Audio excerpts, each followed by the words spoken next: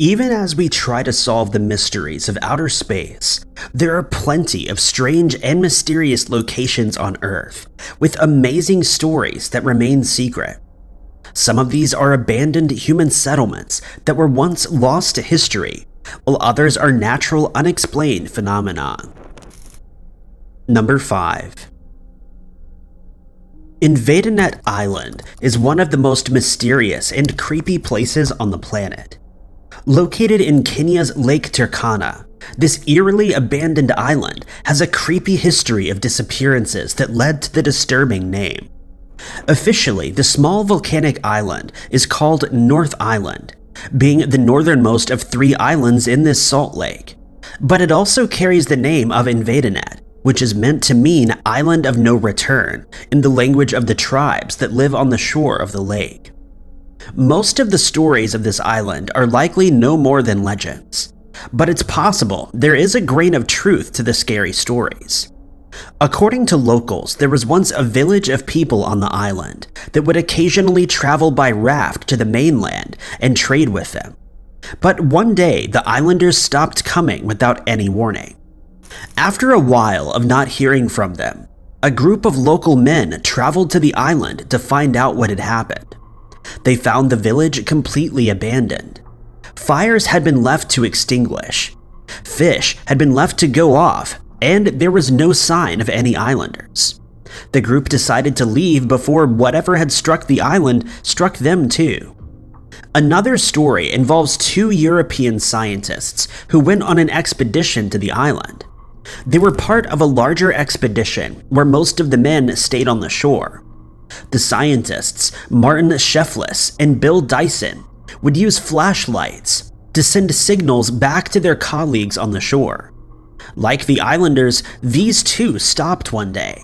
After several days of not hearing from them, rescuers were sent to the island, but found no trace of Martin or Bill.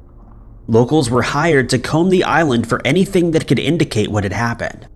They allegedly had to be promised a large reward, as none wanted to set foot on Bethonie Island, but despite a large search effort, nothing was found.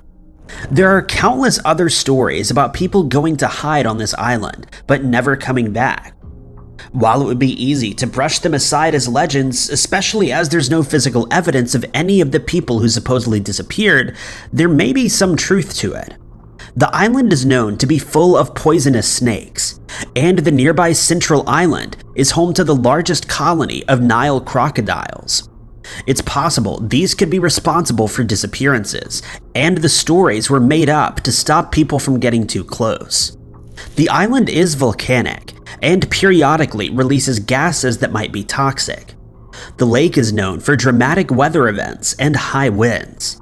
It's easy to imagine a situation where the original inhabitants of the island became panicked or confused by the poisonous gases, and fled into the water in the middle of the storm only to capsize and end up attacked by crocodiles.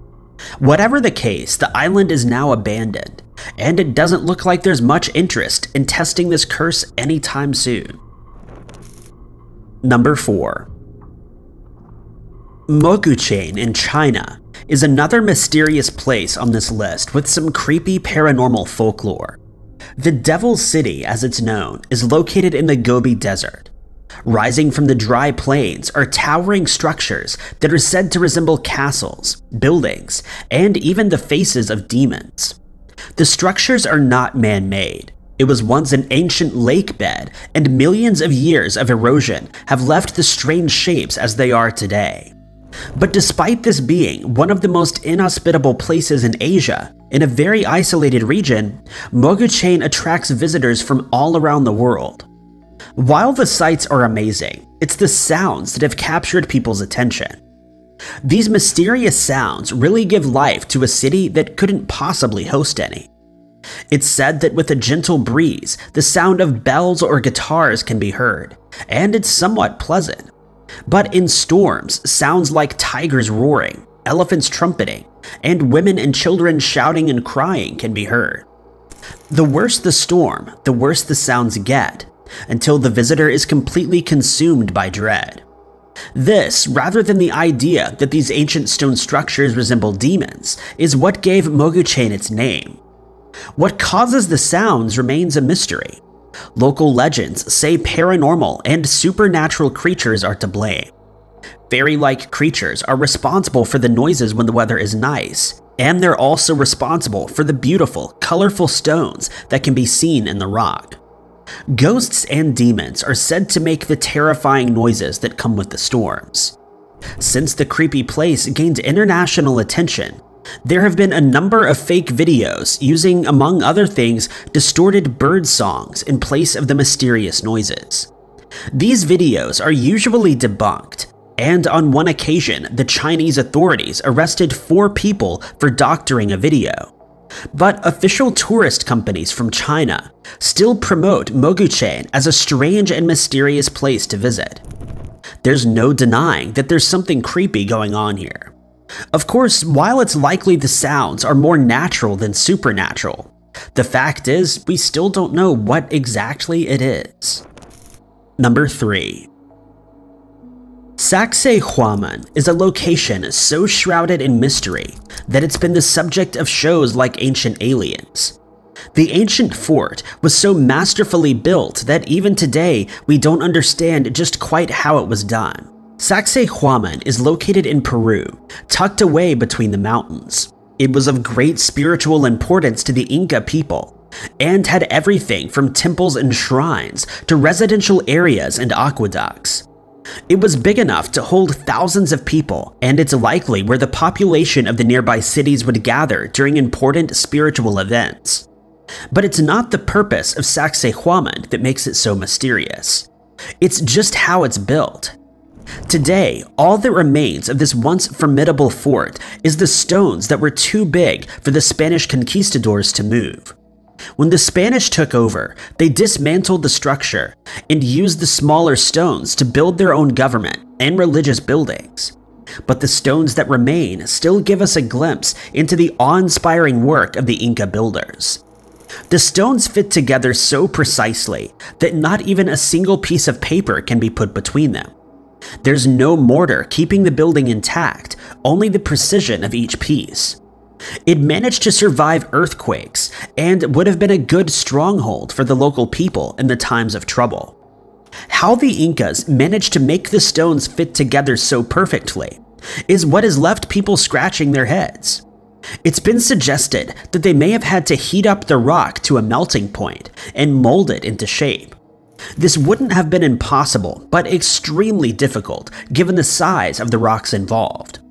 It's also possible it was simply a case of a group of extremely skilled craftsmen. It was almost definitely not aliens that gave the Inca the technology to make this mysterious location. Number 2. Bolshoi Zayatsky Island is a small island in the White Sea, near Russia's border with Finland, with some of the strangest features found anywhere in the world. The island is less than 2 kilometers across and is an extremely isolated area. But thousands of years ago, humans reached this speck of land and left their mark. There are 14 unexplained labyrinths on the small island. Some are just a few meters in diameter, while the biggest is more than 26 meters. They're said to resemble 2 snakes, with the heads in the middle and the tails coiling around each other. There's only one entrance, which is also the exit. They're mostly made out of boulders, which form the walls of the labyrinths. Vegetation has now overgrown them, making it look like the structures are made from the earth itself. Very little is known about these mysterious features, and even something like their age is an unanswered question. It's believed that the structures date back to 3000 BC, but without proper research, it's hard to say for sure. Some researchers have even suggested that they might be from as recent as the Middle Ages. Why they were built is another unknown. Some bone fragments have been found among the boulders, but it doesn't seem like this was used as a burial place. They also don't fit the patterns of a structure used for tracking the sun and the moon. There are some sculptures that are thought to represent the sun, which include spokes, but they aren't featured in the labyrinths. Other possible explanations include both the mystical and the mundane. Like with most things that archaeologists don't understand, the possibility that it might have had some spiritual importance has been suggested. It's thought that they might have been seen as doorways to the underworld, or a way to help trap evil spirits. The more mundane answer also involves trapping things, but this time fish. 5,000 years ago, the water levels were higher, and it's been theorized the labyrinths might have been used to trap fish to make it easier for fishermen. Other nearby islands also feature labyrinths, and it's possible more research and excavations may give us an answer. But it's just as likely this will remain one of the most mysterious places on Earth. Number 1. Some of the most mysterious places in the world are locations that might hold the answers to questions that have puzzled archaeologists and historians looking back at our ancient past. These locations were once essential to early civilization, but for some reason now lie abandoned and forgotten. One such location was the Mohenjo-Daro in modern-day Pakistan. Mohenjo-Daro is one of the most important cities in the Indus Valley civilizations, but we know next to nothing about it. It's believed to have been at its height between 2500 and 1900 BC, and the people that lived there had a complex drainage system, an intricately designed city made from baked bricks, and from what we can tell, no temples. For context, this was around about the same time as Egypt's Old Kingdom, and hundreds of years before the Bronze Age collapse. Without any temples or any references to kings or queens, historians have had a hard time figuring out the system of government in this city. It's clear there was a system though. Pottery and tools were standardized, and still undeciphered seals indicate there was a controlled trade. It's theorized that this could have been a city-state similar to those in the much later ancient Greece. But the real mystery surrounding Mohenjo-Daro is why it was abandoned. Going so far back, even something like pinning down a century is difficult. But researchers believe the city collapsed sometime after 1900 BC.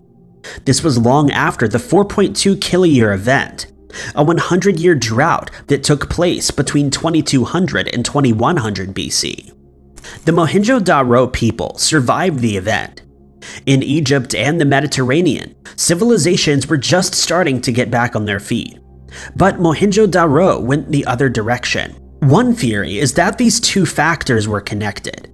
It was around this time that the Aryan people came into North India. For a long time, it was thought that the later Vedic texts that referred to the Indian gods taking out their enemies might refer to an attack on Mohenjo-Daro.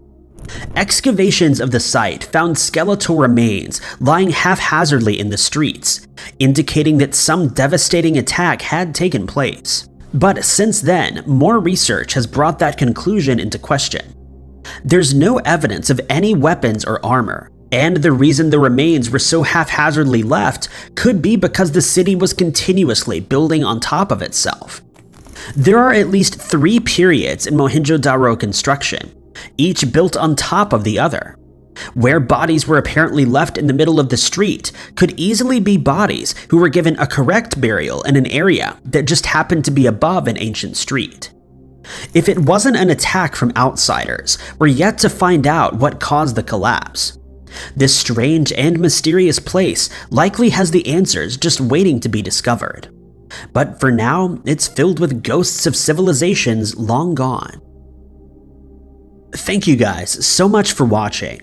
If you liked this video, be sure to hit that like button. Also, don't forget to subscribe and click that notification bell to keep up to date with all of our future uploads. But I've been Ty Knotts, and I'll catch you guys in the next video.